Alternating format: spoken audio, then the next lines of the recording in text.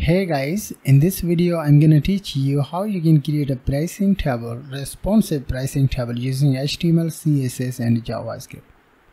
So here is the demo of this one project. When you hover the mouse, it's very simple, short and basic way to create this one pricing table. This is a very simple table and it's fully responsive.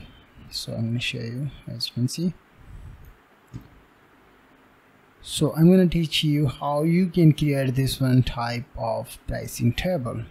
So I'm going to close that. I open my code editor. Inside my code editor I have a CSS file, basic structure of HTML.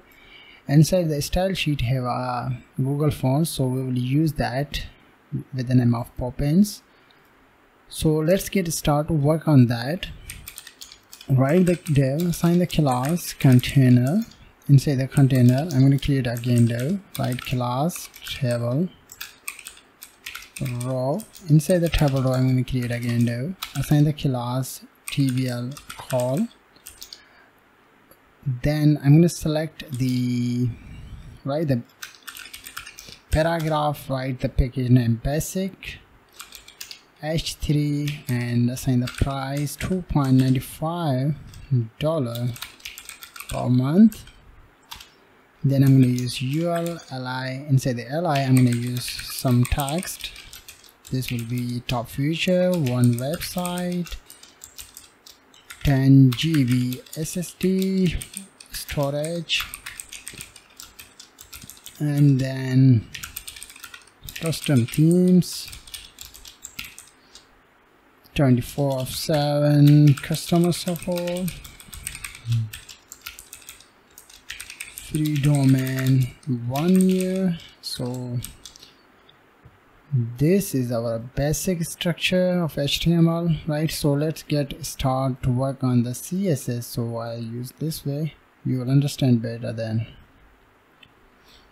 So the first thing I'm going to use is static. Box sizing will be border box, margin will be 0, padding will be 0. Font size, I'm going to use font size, font family will be Popup and sensitive. Then I'm going to select the container, assign the width will be 100%, and I'm going to use background will be dark gray, right? And also I'm going to use min height will be 100 VH to control the whole page. Then I'm going to select the table row class.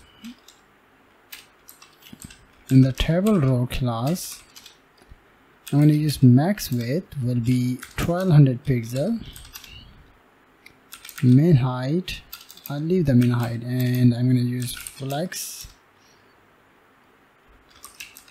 display flex,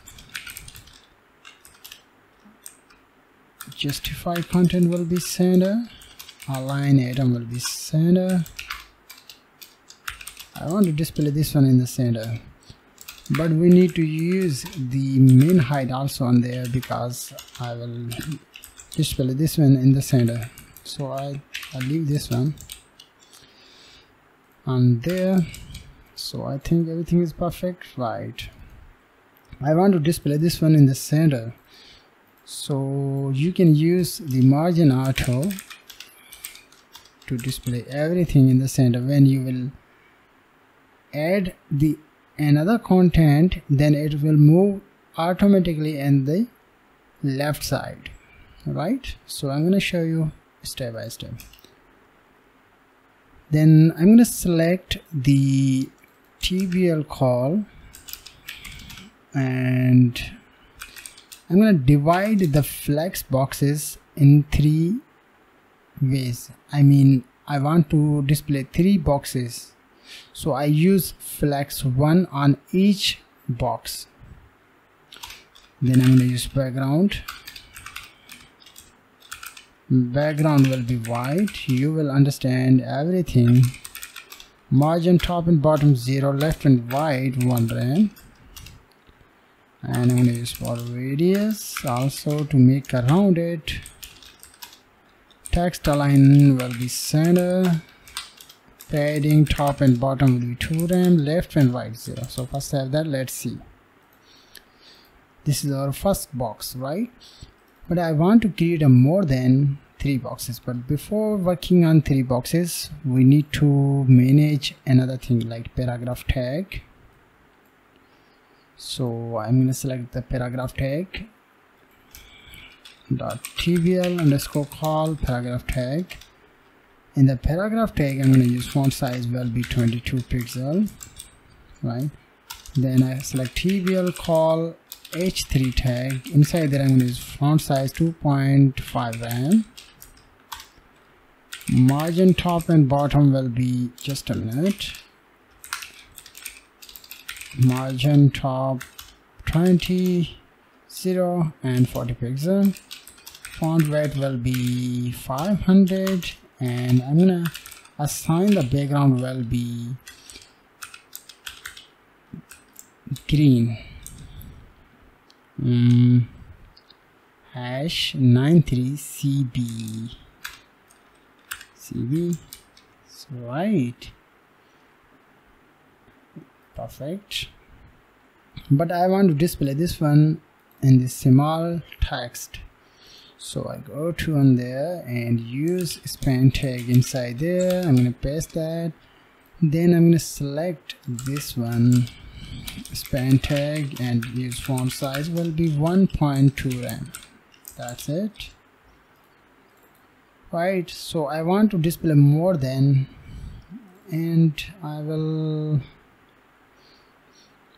Okay, I will work on another text. Then I will make a more than 2 boxes. We just need to copy and paste them, right? I'm going to show you one by one. So once you've done that, then you need to select the UL tag. So I call tbl call UL. So I'm going to assign the text align will be left. I want to display the text in the left side. Then I'm going to use margin left will be 3 rem. I want to move all the content in the right side with bullets. Then I'm going to remove the bullets, right? Then I select .tbl call ULLI, and inside there I'm going to use margin top and bottom will be 1.5 rem. I want to make a space on each text, and left and right 0, as you can see. Then I want to display the bullets, so you can use tbl underscore call ULLI colon before. So you need to use content, and I have a code that are display the bullets. I'm going to show you, as you can see. So I'm going to show you how you can get those codes, CSS codes. So you need to use CSS style sheet entities. You need to write style sheet entities inside the search engine. Then you need to open the W3 total school. W3 school. You will get a lot of codes on there. As you can see, different codes. You can use them inside the CSS to display the icon or manage your project, right? So then I'm going to use the margin left to make a space, margin right to make a space 10 pixel. Color will be same like blue, green. Font size I'm going to use 16 pixel. Font weight I'm going to use 300. So first have that, let's see. Perfect. Then the next one, okay, I will create a button. After the UL tag, I'm going to create a button, and inside the button I'm going to use select. No, I think select now. So let's target the button. So .tbl underscore call, and then this is a button tag, tbl call, yes. So inside the button, first I'm going to use width will be 75%, right? And I'm going to use border will be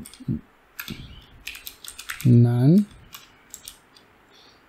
Then I'm going to use padding, top and bottom will be 14 pixel, left and right 0. And I'm going to use background transparent. I will manage it. Color will be black, font size 14 pixel. I'm going to use border 1 pixel solid, and I'm going to use same color that I have used on above, like where it is, this one, right? So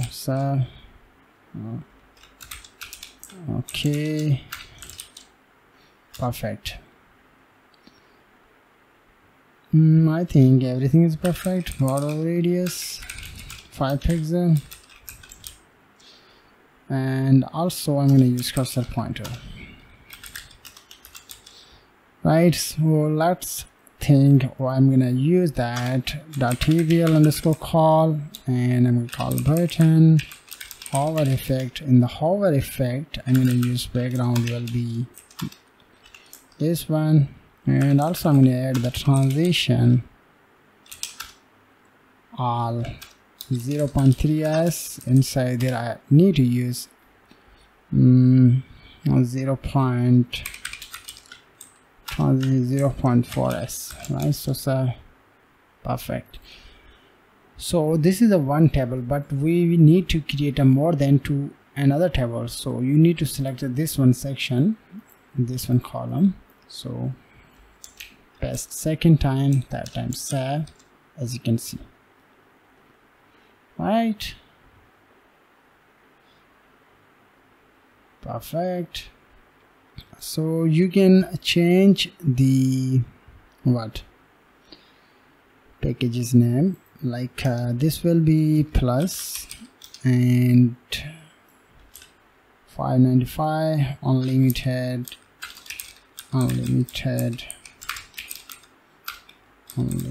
websites, and this will be 20 GB, and this is also unlimited websites, and this will be 40 GB. So, and this is a choice plus package. So right, so I'm going to show you the usage of this one section. So I'm gonna check it where I use. So this is a margin, this is a help us to make a space between them. I'm gonna show you, right? As you can see, so you need to use top and bottom 0 and left and right the 1 rem to make a space. So this is not responsive, but you can use media query, little bit of media query to make a responsive it. So I'm going to show you how you can use media query to make a responsive it. So I targeted the media, and I'm going to use max width 768 pixel, and inside there I'm going to call the container, then I call tbl_row class. In the tbl row class you need to use flex direction will be column, so right. Then I want to make a space, so I just use gap 2 rem to make a space, right? But I want to make a space top and also bottom, so I need to use padding, top and bottom 3 rem, left and right 0. Perfect, right? As you can see.